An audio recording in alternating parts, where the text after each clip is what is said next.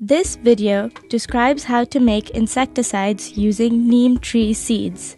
First, find a neem tree with green and yellow fruits. Select the ripe fruits which are yellow in color. Let the fruits dry in the sun for about 3 or 4 days until they turn brown.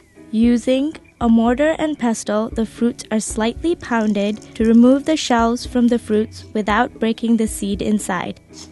The content of the mortar is winnowed to separate the shells from the seeds.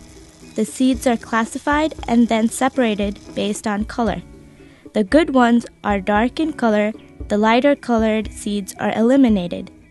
Place a number of the selected seeds in the mortar and pound them until they are converted into fine powder. Pour the fine powder into a container containing water and then mix the solution well.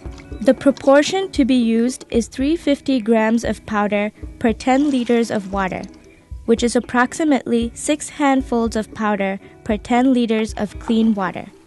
Let the mixture rest for 24 hours before it is used.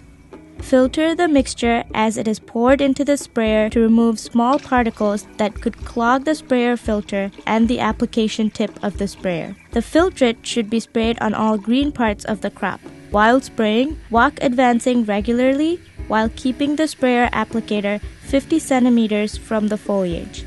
The contents of the knapsack sprayer with 15 liters of filtrate should cover an approximate area that is 400 square meters of cultivar.